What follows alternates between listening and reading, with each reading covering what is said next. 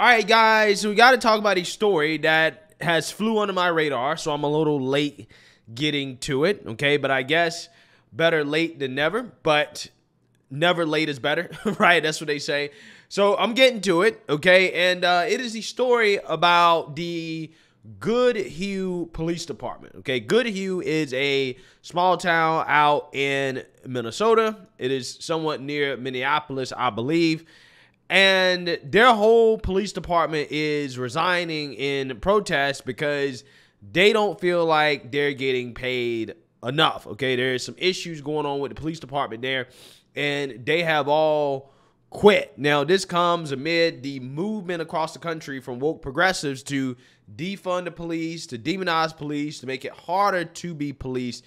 And this is something that we're seeing happening all over the country, okay? Because this is the 5th time in the last 2 years that an entire police department said, we're done, right? We're quitting, okay? And this is amid a nationwide trend of police officers quitting, okay? They're quitting, they're retiring, they're hanging it up, they're saying, hey, we don't want to be police officers anymore, okay? Now, in the background, again, in Minneapolis, which is I guess a neighboring city, you have the officers that were involved in the George Floyd incident, the ones that are not Derek Chauvin, the people that actually really didn't have that much to do with George Floyd's death.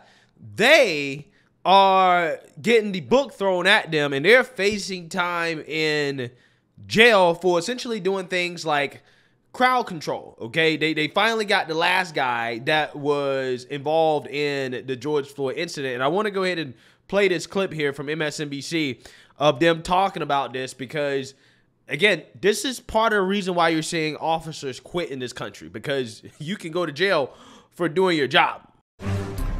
36 past the hour, we are following some breaking news. Our NBC News affiliate in Minnesota is reporting that a judge handed out sentencing for the final officer charged in the killing of George Floyd. Joining us now is NBC's Shaquille Brewster. Shaq, good morning. Put some of this into perspective. What are we seeing today? Hi there, Jose. Well, this sentence of 57 months in prison for Tu Tao, one of the officers involved in George Floyd's death, is significantly higher than even what prosecutors were asking for. They were asking for 51 months behind bars. Important to note here that once you factor in factors like good behavior and time served, this will not result in him serving any significant more time behind bars. It'll just be about 2 more months. But this is the end. This is the final officer connected to George Floyd's death, the final criminal case connected to that, and it marks the end of that procedure. Yeah, so this guy got the book thrown at him, okay? 4.75 years doing a hard time in prison, breaking big rocks into little rocks because he did crowd control. He was keeping bystanders from interrupting as Derek Chauvin was restraining George Floyd, okay? Basically, again, he was keeping civilians from getting involved in the incident, right? I mean, he was effectively doing what he thought was the right thing at the time. 4.75 years behind bars, okay? That's what's happening to police officers in this country, okay? And that, again, leads me to this story right here out of Goodhue, Minnesota, where the whole police department decided to resign and quit. Take a look. This is heartbreaking to us. This morning, Goodhue, Minnesota is scrambling. The entire police force is resigning, leaving the city's roughly 1,500 residents in law enforcement limbo. But Goodhue's mayor is sending an optimistic message about the future of the force. We are going to rise above this, and I'm confident that we will have a police department again. The main reason for the officers leaving? Disputes over their pay. The Goodhue police chief, who resigned late last week, had previously requested higher pay for his officers and better recruitment efforts. The department was comprised of many part-time officers who were loyal to their chief. We were really there for him more so than, needing a part-time job. And so with him going, there just really wasn't any need for any of us to stick around. Police departments nationwide are facing a vicious cycle of retirements, resignations, and fewer hires. A survey released in April indicated that while police departments are recruiting more officers compared to 2020, departments saw 47% more resignations and 19% more retirements in 2022 compared to 2019. The staffing crunch is leaving some communities underprotected. Back in Goodhue, residents are on edge. It's just unnerving to know that they may not be there, even though, yes, they're talking about having Goodhue County come in. I just prefer Goodhue having their own police department. The city's mayor says the former police chief, Josh Smith, and another full-time officer will stay on the force until the 24th. After that, the Goodhue County Sheriff's Office will be taking over. Yeah, so you see that, you heard that. Now, I'm going to get to the root of the problem here. I'm going to get down to the core of this issue, the quiet part that nobody wants to say out loud about the recruiting crisis that we're seeing in policing and also in the military, in law enforcement or armed services in general, right? In just protection, security. We're having a recruiting crisis. The reason why, in my opinion, has to do partly, okay, with the demonization of white males in this country, right? I mean, the military is being told they're too white. Police are being told they're too white. And guess what? Now, white males are quitting or choosing not to serve. Specifically, if you are a young Democrat, okay, listen to this wild statistic, right? If you're a young Democratic white man, you are significantly less interested in military service than young black women, who are interested at 9.5%, and young white Republican women who are interested at 10.9%. You're less interested than young black men who are interested at 12.1%, young Hispanic men at 14.3%, and white Republican men who are interested at 25.3%. So young liberal white men don't want to be in the military. Young white male Democrats in 2015 were 18.6%. They were interested in serving or expressed desire to serve in the military. By 2021, that number dropped to 2.9%. 2.9%. Wow. Wow. Okay. And again, this is according to Monitoring the Future survey. Okay. That's the source here. Again, that's in my opinion. Okay. The liberalification of men, okay, is part of the reason why we're seeing this crisis when it comes to military recruitment and police recruitment. You're seeing a lot of police retire after the George Floyd era because now there's been so much demonization of police.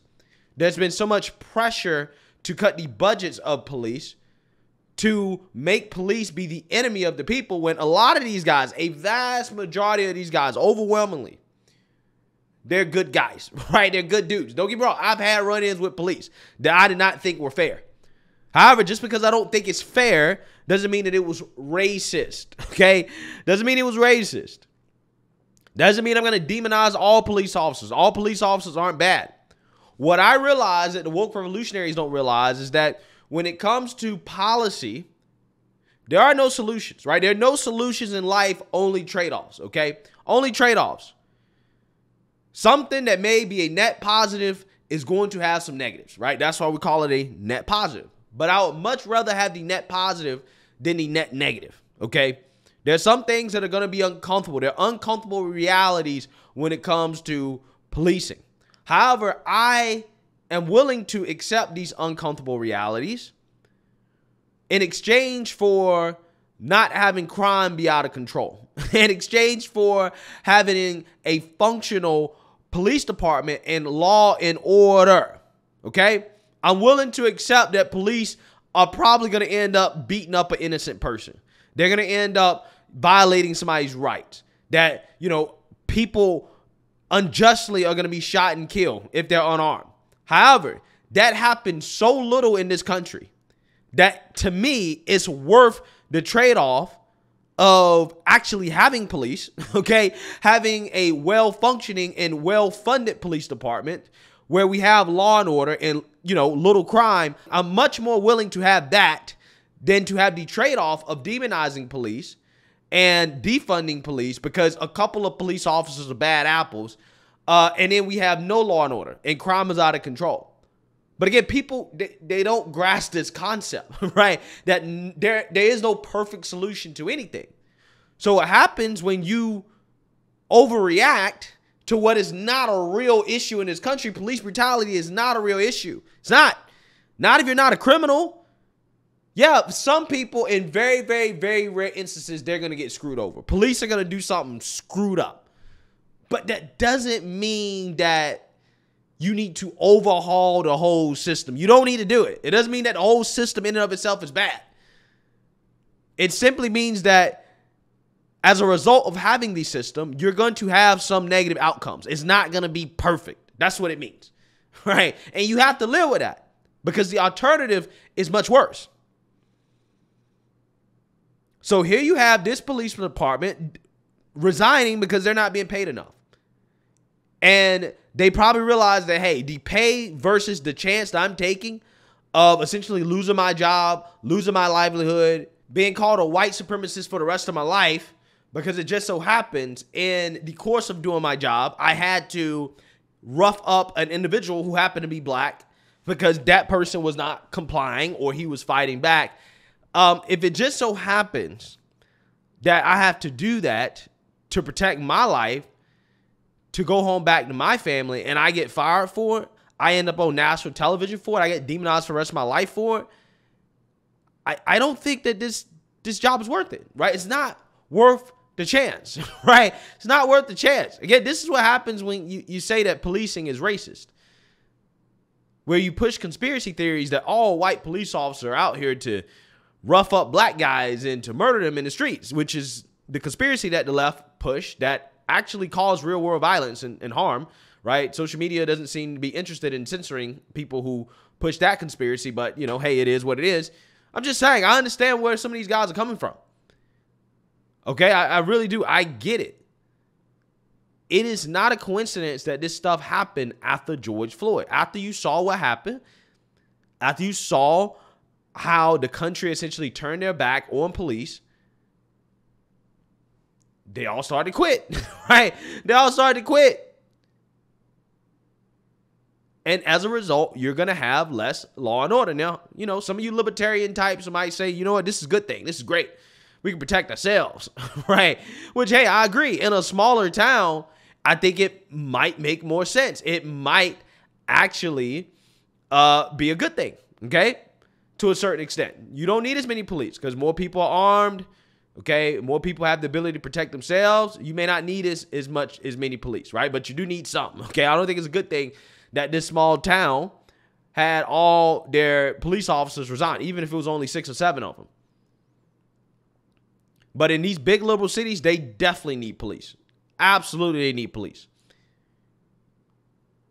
So what is happening, again, it is negatively affecting these liberal cities more than anywhere in this country in regards to police recruitment. And those are the places that need it the most, because that's where a vast majority of the criminals are, right? So, look, I mean, I don't really blame this police department, considering how policing is not a job that I think many people really want to do in this country anymore, considering the net return on it. So I kind of get it. It's just a story that I really don't want to continue to see in this country, because it's not a good thing when police are resigning en masse, okay? It's just going to be more chaos and destruction because of it. But hey, what do I know? I'm just some random dude on the internet. Let me know what you guys think. Make sure you like, comment, and subscribe. Most importantly, share a Black conservative perspective. Peace.